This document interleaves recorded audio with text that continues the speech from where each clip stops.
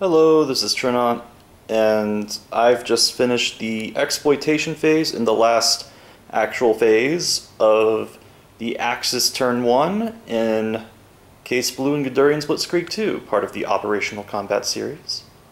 So what does that entail? Well, the exploitation phase is units that did well in the combat phase or were put in reserve can do a movement in a second kind of movement combat phase. So it's basically a double turn moment.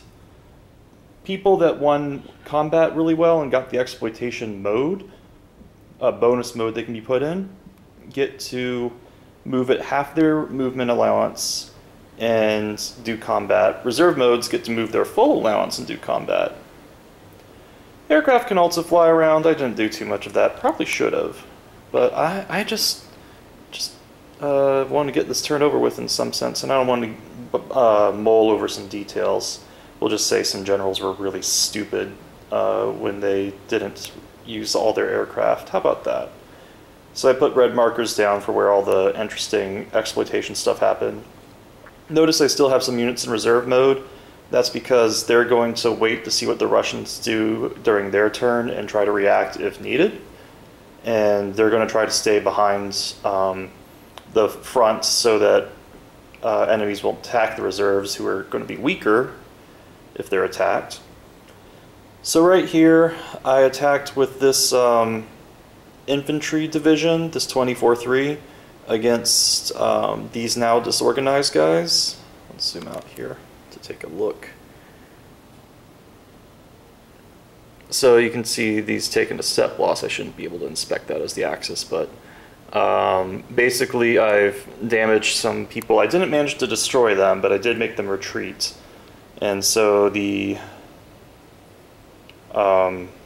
Axis advanced forward. Over here, I was going to do some exploitation combat, but I decided against it because the odds were probably not in my favor. I would have to fight all across the river into a town. That's just no bueno, not without a bigger assault. In fact, it wasn't even a town, it was a major city. A minor city, sorry. But a minor city is even worse to fight in. Nope, gonna wait on that. Over here, I think I had some fantastic luck, though I did have to put the 6th Panzer in the low ammo mode, or have to eat into their internal stocks. That's not a mode like all the other ones are. Instead, what I did was put them in low ammo state and to spend my attack, and I basically tore up that spot that had like a headquarters and some troops in it, and all that's left of it is this disorganized stack right here. If I recall, they had to retreat 2 away, and there's a division there that's half strength and headquarters there. So I basically destroyed the supply right here, pinning these guys in these hedgehogs, and basically I'd ruined the supply lines for a lot of people. So that should be fun for the Russians to try to figure out. Then again, they could probably annihilate some of the people behind the lines. We'll see how that turns out. I'm interested to see what the Russian turn looks like. Over here, had a relatively similar thing. I already did some low. I already went into my internal stocks to do some attacks with some overrun combat, and then I further went into exhausting some stocks to basically advance twice. I did some overrun in the exploitation movement phase step, not phase, and then I did even more attacks in the combat segment, and that drove away that HQ, who's now disorganized. So now there's no HQ supplying these guys, meaning they're going to have to go into their stocks to attack and they can't move. It's just going to be glorious. This whole thing, basically I moved some units from reserve in the exploitation phase, but I didn't actually attack with them. I just extended my line farther down. And so basically that's what this is, just people advancing farther into various towns.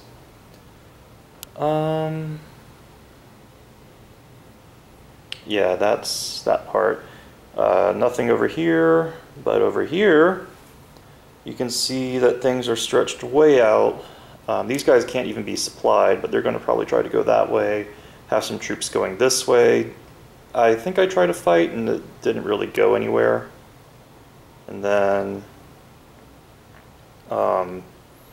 so I moved some reserves out here, and because they don't have to worry about supply until the next supply phase, which is after some movement, I can make some truck extenders and further my supply out there and kind of dominate this field if the Russians don't interfere.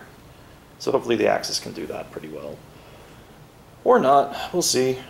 Over here I had kind of a miracle. I rolled like 2 11s in a row, and this dinky little battalion of recon, the 25th Motorized Recon, managed to attack like a full division, essentially, and take it down.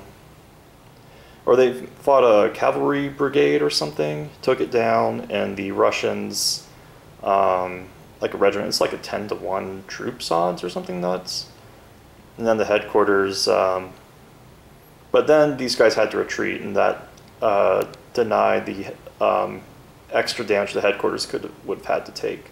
Because either that or they would sacrifice themselves, which would have gotten nothing on their result either. If I had more troops there, I could have taken a step loss and made the headquarters retreat or something, but as it stands, I just did some damage. Which is not bad.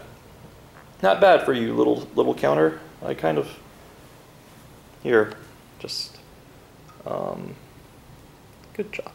Okay. So you may think, well, gee, that was all of the Guderian's Blitzkrieg 2 map. What about Case Blue? Amusingly enough, I had no exploit markers, and I didn't want to move any reserve markers. I kept them all in their respective reserves, and for the reaction phases. And really, so Case Blue, amusingly enough, has no exploit maneuvering, though I could have moved my aircraft bombers around. I'm going to just keep them, leave them be. They can't be attacked or anything, so really, and they're all inactive anyway, so no, I actually have been using my aircraft. Whoop-de-doo. So, that's the first player's turn of game turn 1 on Guderian's Blitzkrieg plus Case Blue, the Operation Typhoon, north and south. The Russians will be going next. I will be doing a cleanup phase, which I'm not going to show because it's literally just removing all the game markers that need to be removed and resetting the board to somewhat for the Russian player to go. And then we'll do the Russian turn, starting with their aircraft refit phase. Might show that off because it does there is actually some decisions arguably there and some stuff that can happen. It's not going to be a full video though because it's just really simple. So yeah, War Games, Baka Dice.